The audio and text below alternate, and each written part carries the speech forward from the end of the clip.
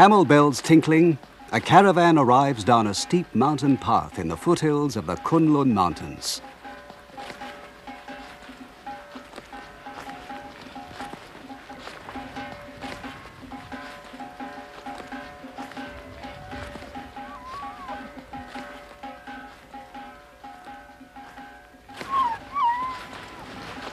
The loads of the camels are not ordinary rocks. They're jade from Kunlun, which has been famous in China throughout history. Today, they get the jade by digging shafts in the mountainside. For more than 2,000 years, jade has been collected here for carrying to the capital of China, far to the east. For the Silk Road didn't only carry silk, it also carried jade.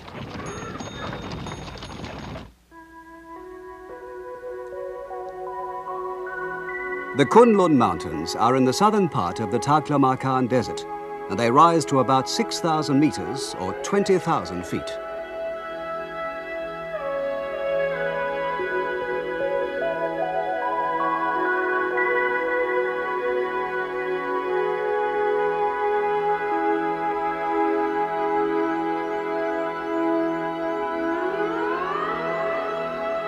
Deep in the mountain lies hidden the mysterious jade, which the Chinese have always regarded with awe.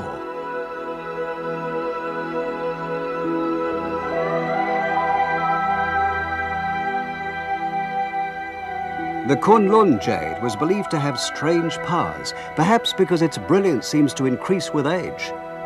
Chinese people have always loved to make things of jade. They believe that if you wear jade, your mortal body will not die, but be preserved, so its spirit can one day return.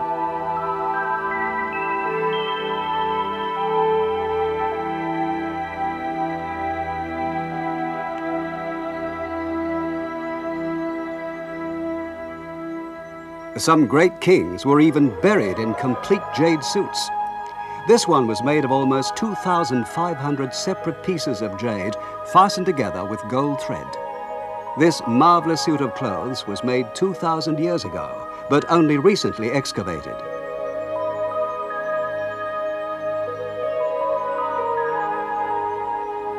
We can see plainly that the people of the past loved jade as much as they do today.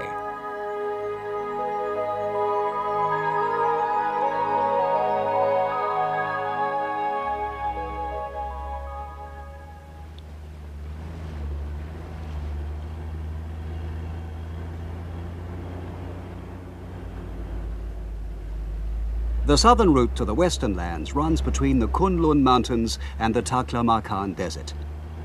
Now, the Chinese-Japanese expedition was headed for the biggest of the oases on this part of the road. It's called Khotan. Approaching from the east, you cross the Urungkash River. Two rivers from the Kunlun Mountains flow through Khotan, the Urungkash in the east and the Karakash in the west. Even today, you can often see people searching the riverbeds for jade. They say that if you spot a stone that seems to glow more brightly than the rest, you've found a piece of jade. But jade is rare, and you're lucky if you can find one piece a day.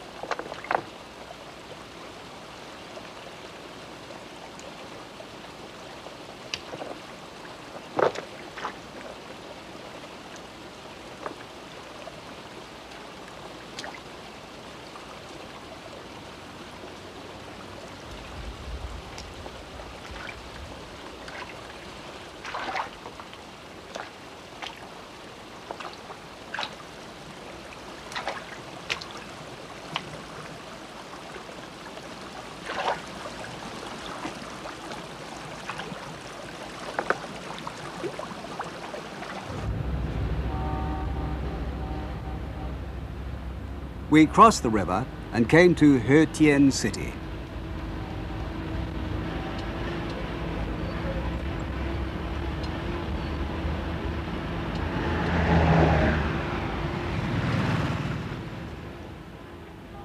This town once had a great castle from which the whole country was ruled. It was famous as a source of the precious jade and as a trading center for the east-west commerce. We were the first foreign expedition that had ever come here. The population of Khotan province is 180,000, and of these, 95% are of the Uyghur tribe. Their ancestors were people of Turkic blood that lived on the Mongolian plateau. The men wear many different kinds of headgear.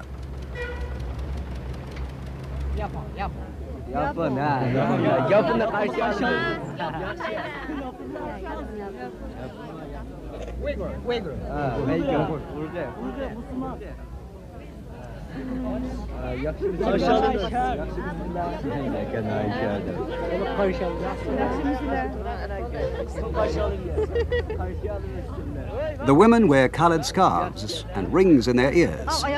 They're all Muslims and they're a cheerful, simple people.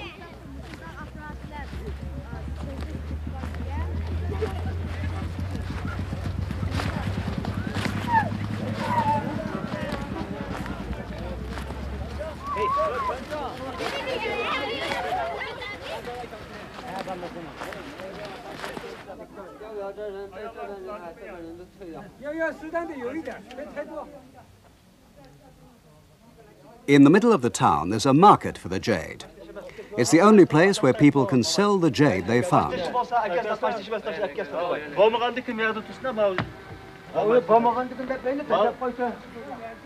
This isn't jade, it's just ordinary stone.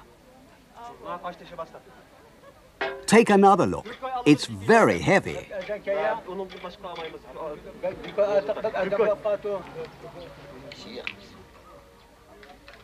The jade is valued and bought here. The valuers are working for the Khotan Light Industry Office.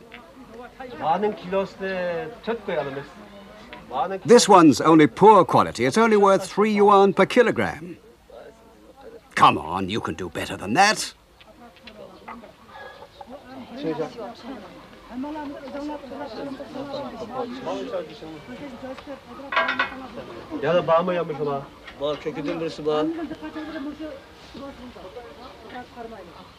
We saw a Uyghur father and son, the same ones we'd seen looking for jade in the river. They'd come to sell their finds. That's a good one, isn't it? Second-class white. I'll give you 50 yuan per kilo. You must be joking. Look at the sheen.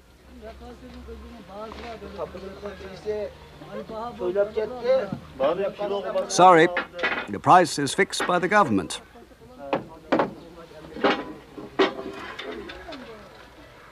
Today, they were selling the pieces they'd found over a 6-month period. He got 70 yuan, more than a laborer can earn in a month.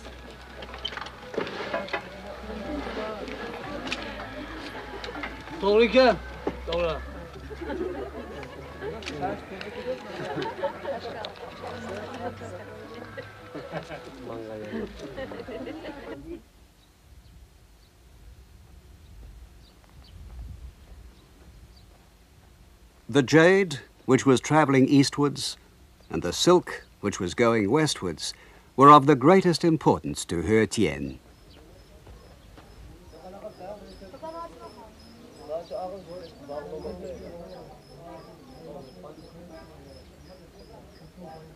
The Chinese priest Xuanzang, who traveled to India during the 7th century to bring back holy Buddhist books, stopped here on his way home. He wrote, "This area has good land for growing grain, and fruit is also plentiful. The people wear clothes of silk and cotton, and they're very clever at weaving the silk, and also at making rugs."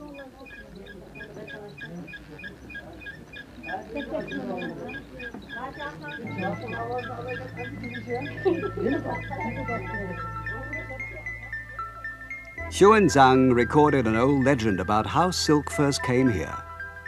In the old days, it was forbidden to take silkworms out of China. But the king of Khotan wanted to make silk in his own country, so he asked the Chinese princess, who was to be his bride, to bring some cocoons with her.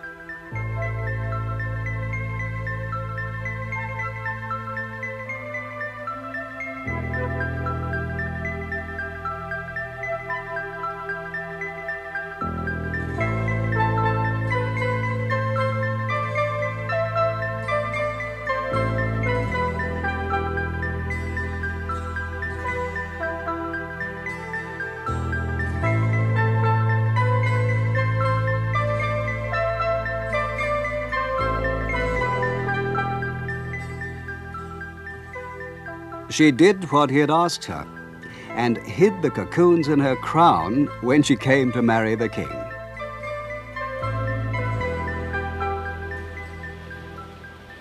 It's not known exactly when sericulture came to Khotan, but the legend suggests that the art was imported from China at a very early period.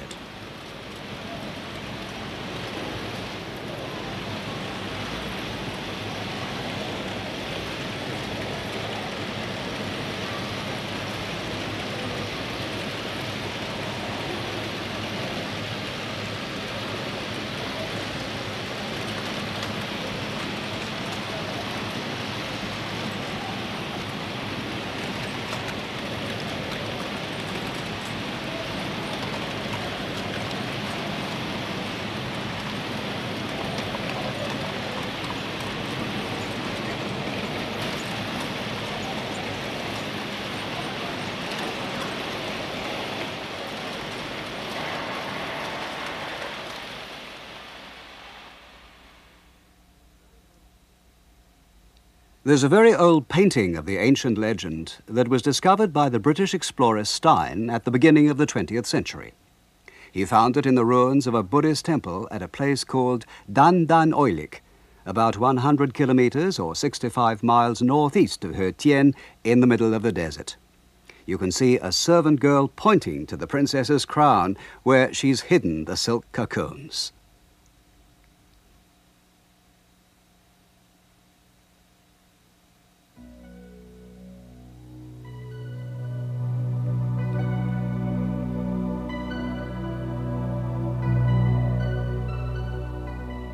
Since Stein discovered this marvelous painting, no one has ever been back to Khotan-Oasis to confirm its position. In the Uyghur language, Khotan-Oasis means either the house of ivory or the house with an ivory treasure.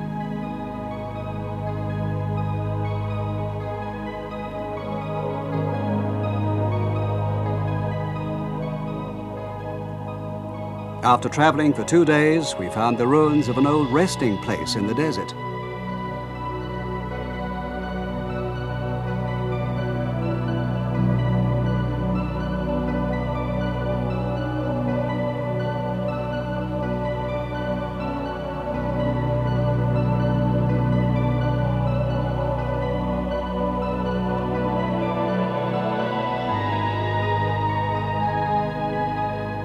We found the remains of an old well, a few desert plants, and the ruins of a number of walls made from sun-dried bricks.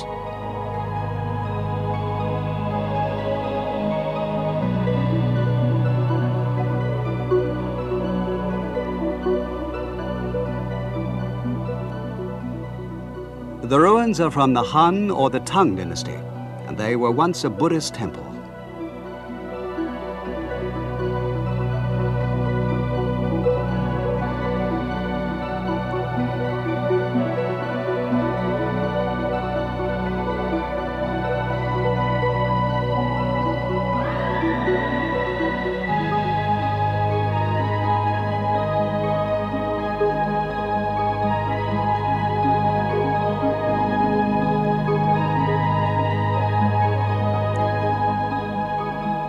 On a low hill, there are the ruins of a stupa, a sort of pagoda. The people here call it the Khotan-Oasis Tower.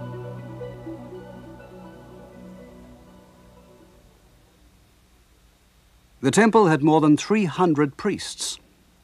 The marks in the walls were probably made by robbers looking for treasure.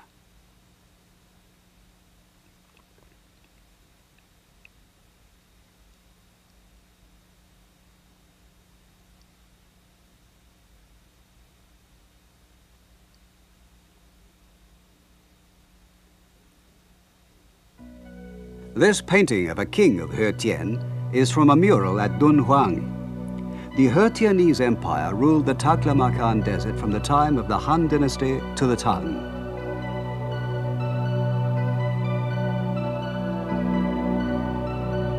In the painting, you can see that the king is holding an incense burner made from jade. The fresh green color of the jade, the color prized most highly by the Chinese, shows how rich and powerful he was.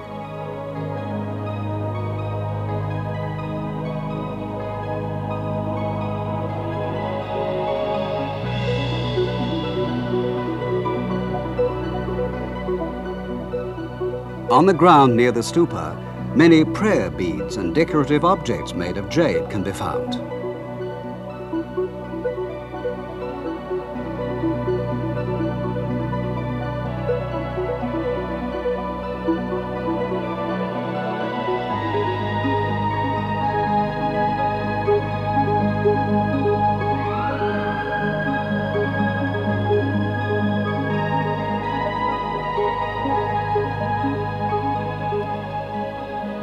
This tiny image shows two monkey-like beings with tails embracing each other. It's a common motif of early Buddhist sculpture.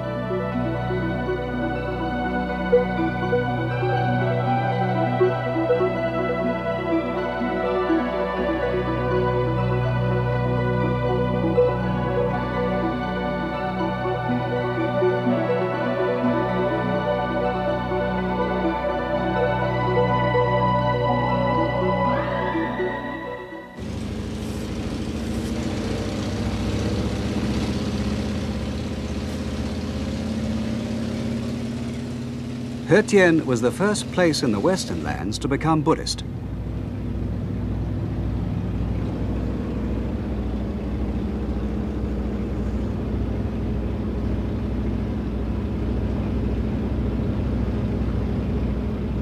But according to Stein's map, the Dandan oilik he found wasn't here, but deeper in the desert, about 50 kilometers or 30 miles away. We decided to search for it from the air. Our plane was a biplane transport of the PLA.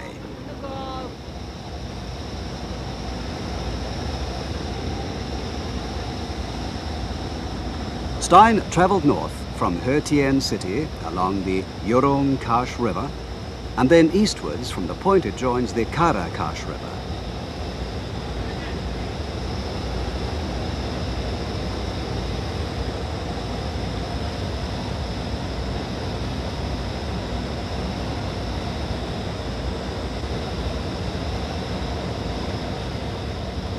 According to Stein, Dandan oilik is at 37 degrees 46 minutes north and 81 degrees 7 minutes east.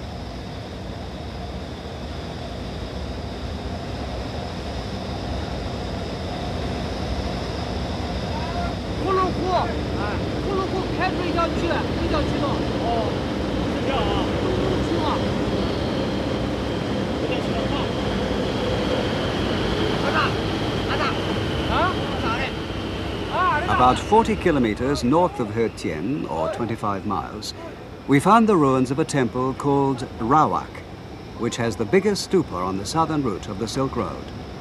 The top of the stupa has been broken off, and now all you can see is the ruin of the foundation, a little higher than the level of the sand.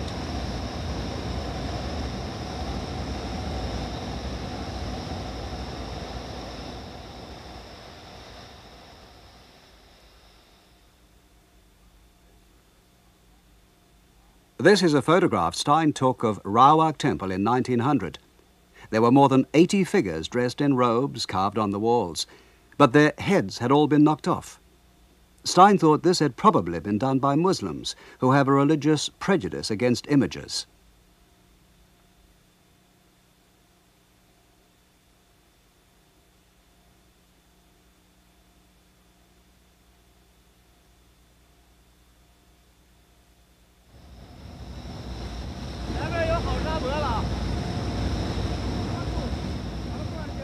Now we'd reached the place where Dandan oilik is supposed to be. But after 2 hours of search, we still hadn't found anything that looked like the ruins of a temple.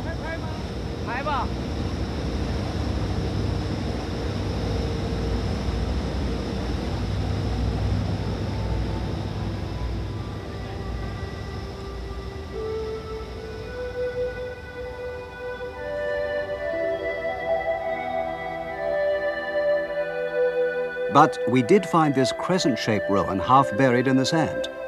The wall seems to have originally been a circle about 50 meters in diameter, or 150 feet, with a square building, perhaps a house, in the middle. One archaeologist thought that the circular wall had probably enclosed a field.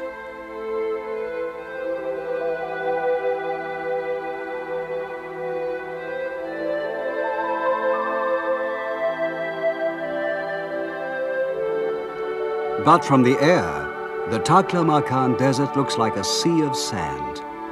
It seems to have almost completely engulfed the remains of the people who once lived here.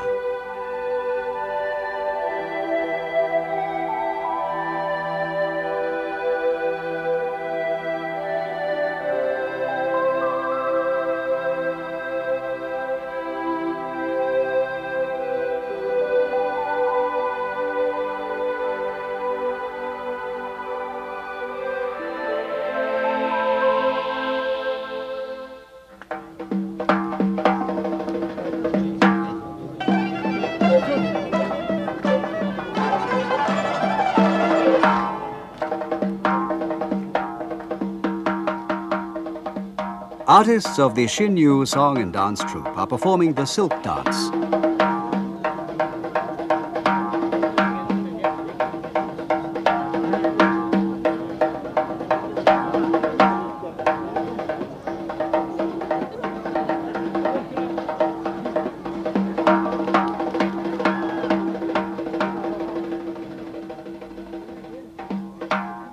The small white objects are silk cocoons.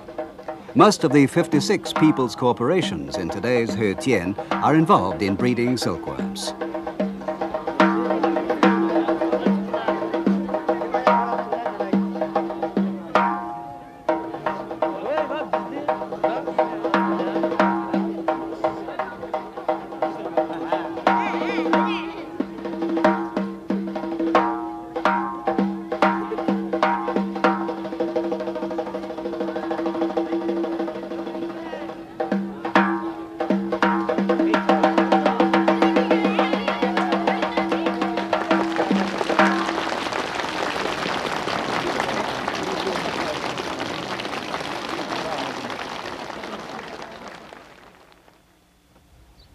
Every year they produce 5 million yuan's worth of woven silk material, and it's the principal industry of the oasis.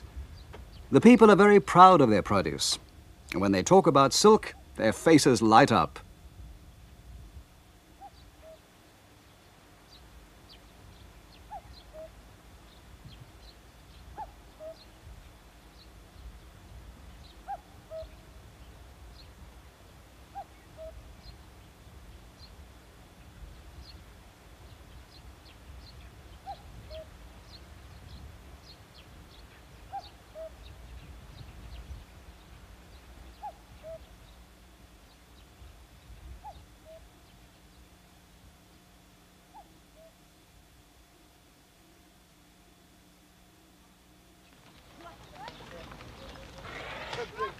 On Sunday mornings, the roads are busy with traffic from the villages, because Sunday is Bazaar Day in He-Tien.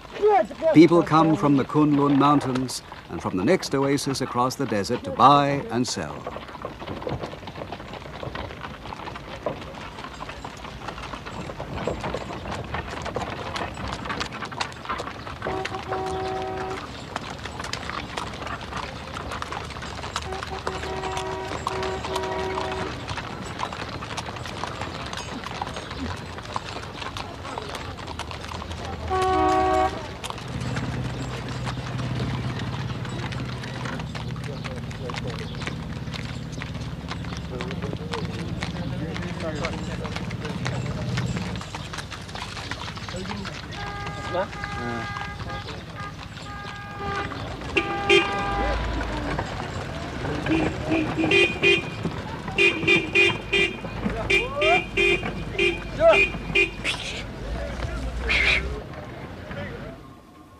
The bazaar is held at a crossroads at the center of He-Tien.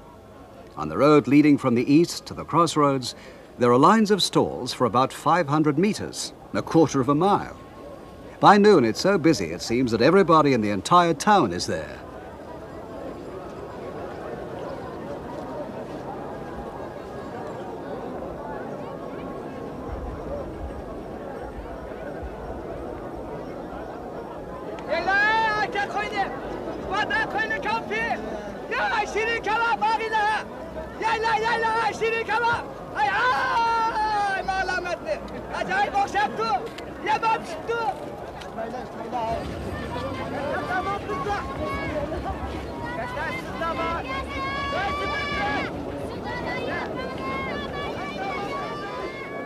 This old man came to sell a carpet which took him 2 whole months to make.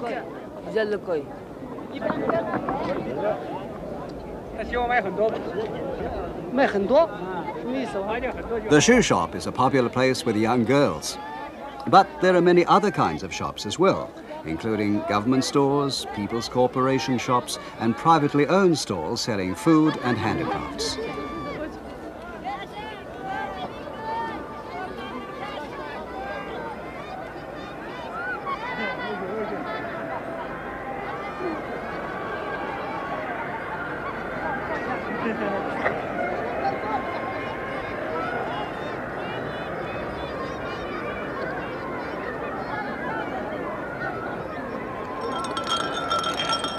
The shops are quite simple, but they can provide everything the people need.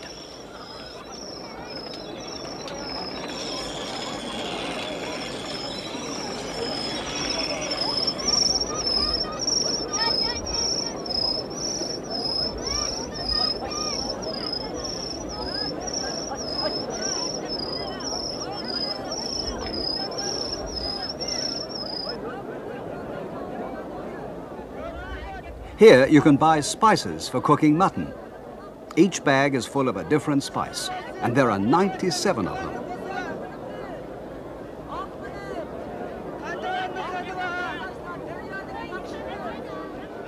There's meat and there's fish.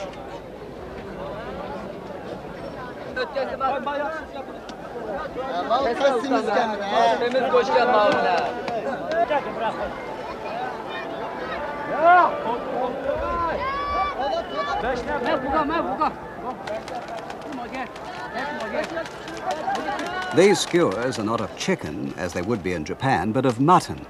They call it shish kebab.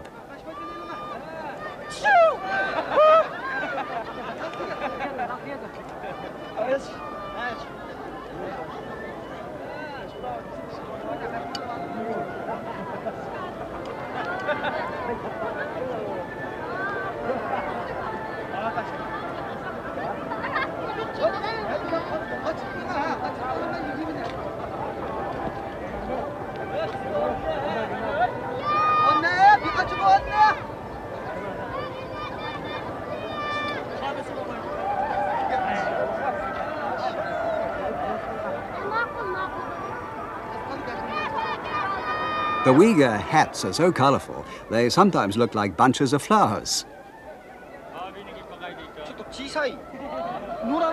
This one's too small, I can't get it on. It's a woman's hat.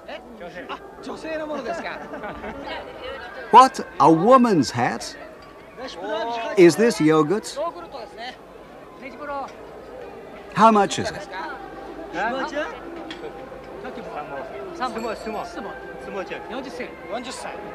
How many have you sold today?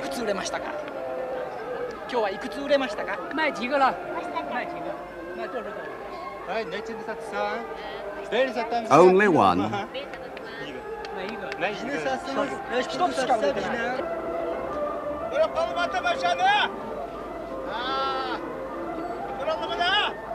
Here in a restaurant, they're selling freshly baked bread.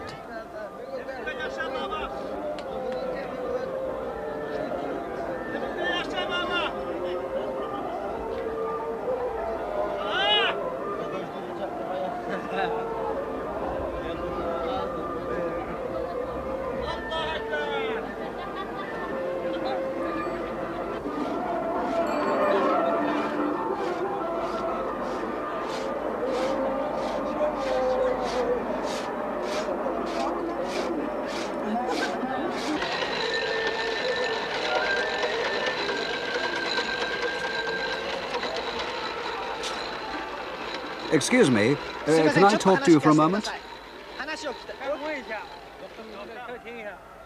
Where did the ice come from?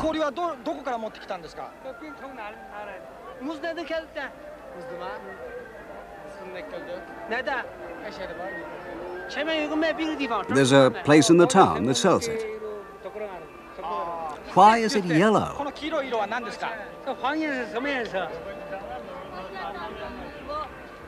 It's made of egg.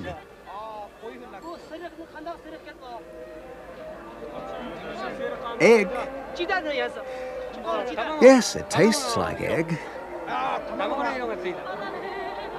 What's it like? Good. Very good.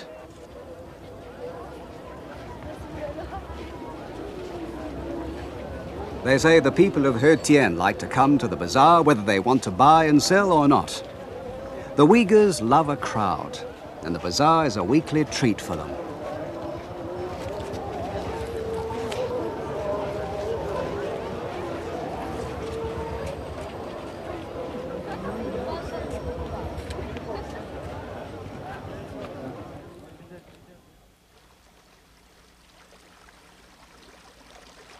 It's afternoon, and although it's still only May, the temperature is already almost 30 degrees Celsius, 80 degrees Fahrenheit. Here at the Oasis, everybody takes a siesta until 2 in the afternoon.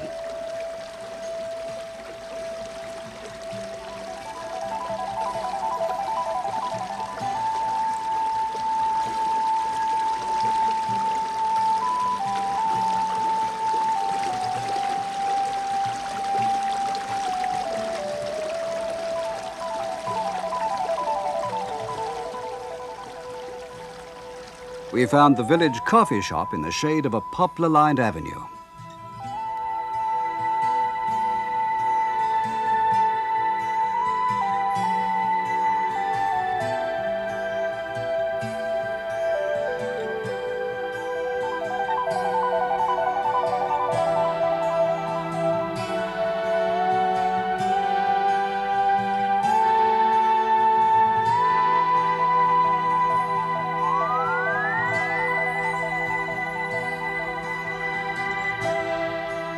The small stream and pools are important water supplies for the people of the Oasis.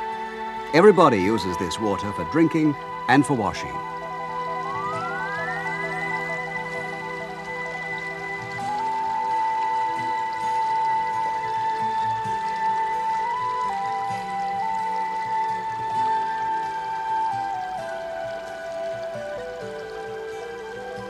This is a typical Uyghur farmhouse. You go through 2 doors into a sort of courtyard which has a roofed walkway around it.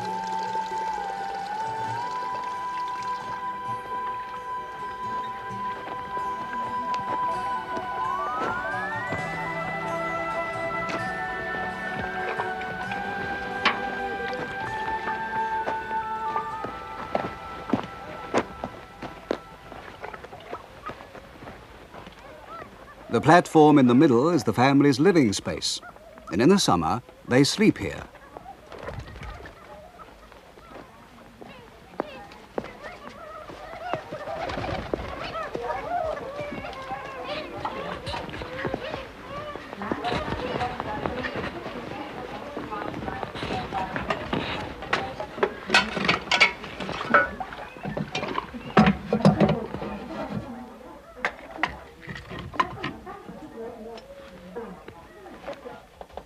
That's one of the advantages of living in the desert. You don't have to worry about rain. This is the master of the house, Mr. Mata Kashim. This is the room for me and my wife. When we Uyghurs visit anyone, the men all sleep in one room and the women in another.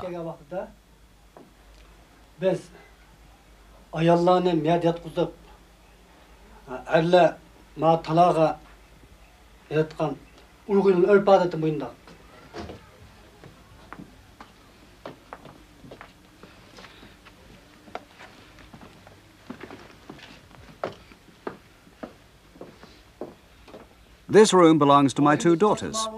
The older is 19 years old, almost old enough to be married. My wife and I are trying to get used to the idea.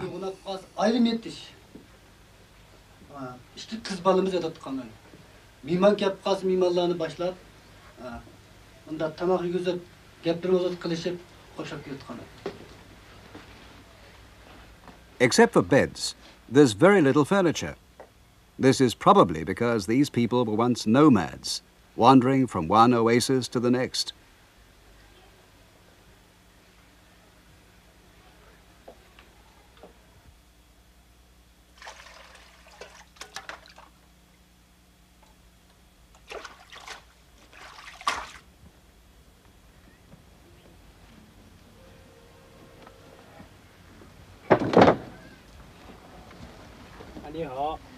That was a big lump.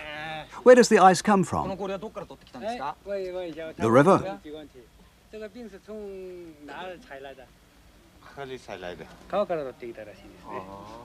When do you fill your ice house? In the middle of January. Ah, in winter time.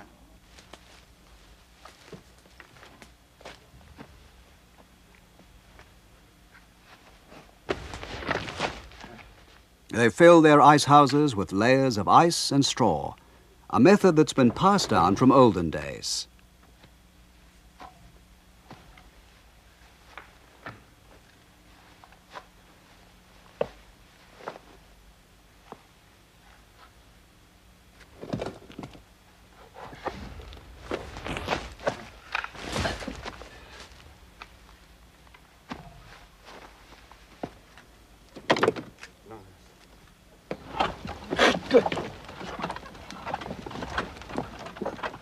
The ice was being taken to the Silk Research Center. They need it to keep the silkworms cool.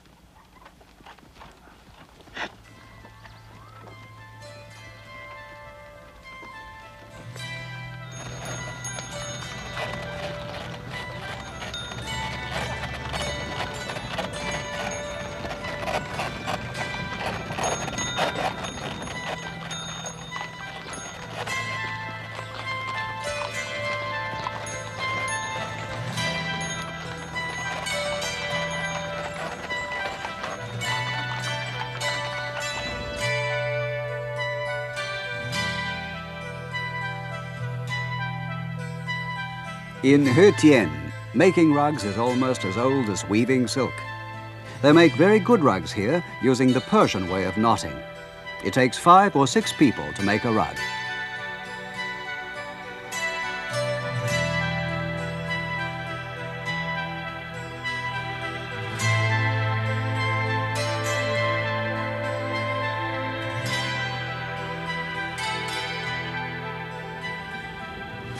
They use several hundred dyed woolen warps for each rug.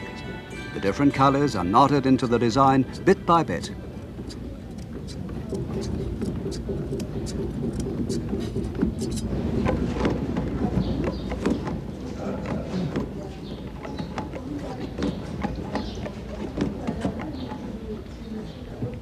Even the most skillful weaver, one who's been doing it since he was a child, can only make about 2 centimeters of rug in a whole day. It's work that needs the utmost patience.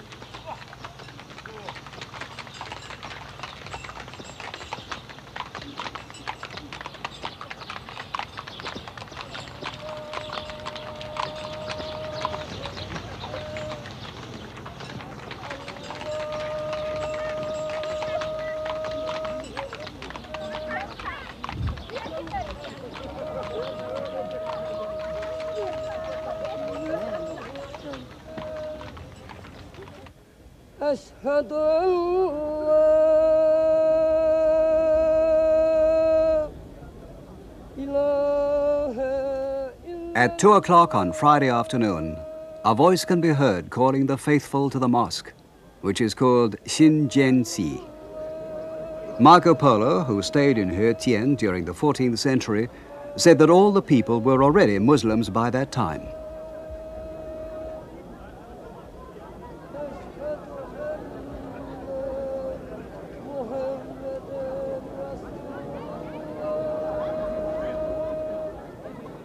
But Khotan was originally a Buddhist country. It wasn't converted to Islam until the 10th century. Until 1948, the Imam of the mosque was the ruler of Khotan.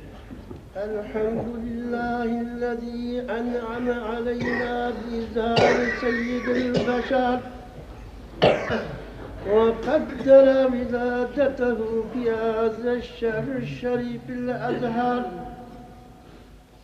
In China today, there is freedom of religion, and more than 5,000 people often attend the mosque on Fridays. But all the worshippers at the mosque are men. Women Muslims don't go to the mosque, but pray at home.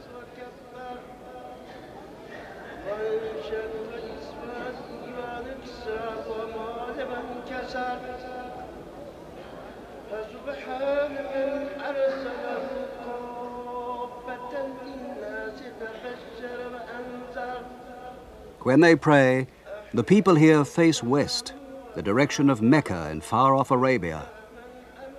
The sound of prayer has echoed here for many centuries. And still the Silk Road continues west, in the direction the Muslims are facing.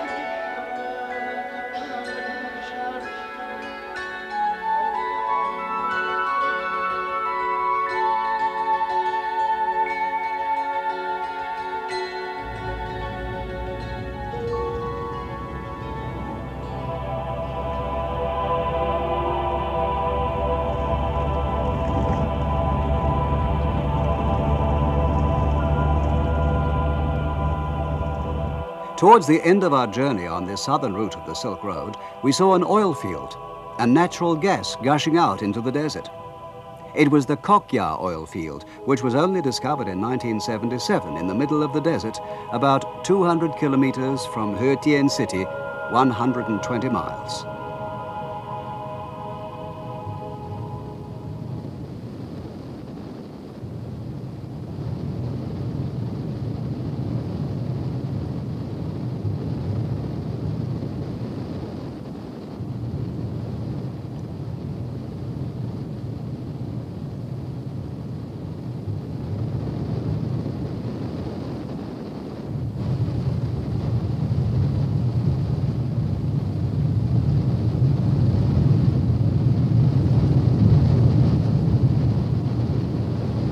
They're still making test wells, and of the 18 wells they've dug, 3 produced oil. Now they're making tests to find out the size of the reserves.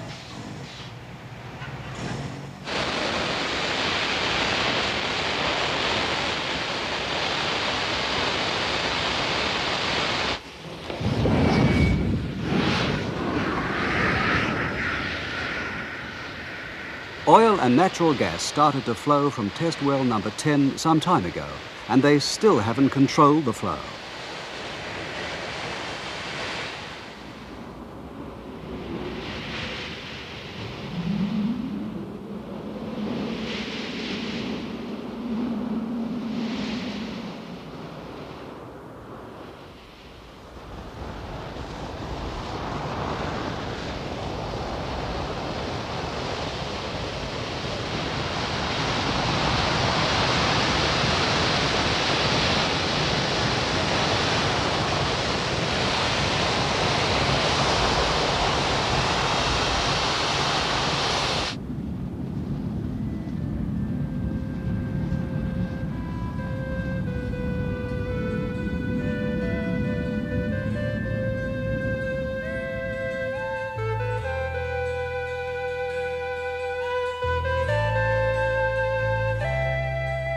This southern route is the oldest part of the Silk Road, and it was opened up to carry silk and jade.